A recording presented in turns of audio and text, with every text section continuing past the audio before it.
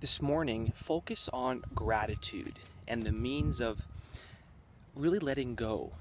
And the minute that you actually even induce the feeling of gratitude inside of your conscious mind, and you think of those elements in your day, it's going to eventually go right in the subconscious mind, and you will feel a sense of release, you will feel a sense of calmness, you'll feel a sense of empowerment.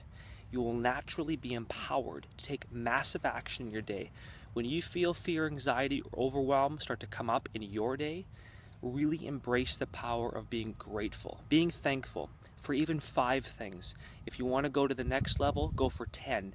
But I really recommend 5. This is the key item of the start of your day. When you wake up and meditate, practice gratitude, and I can guarantee you, you will feel absolutely empowered.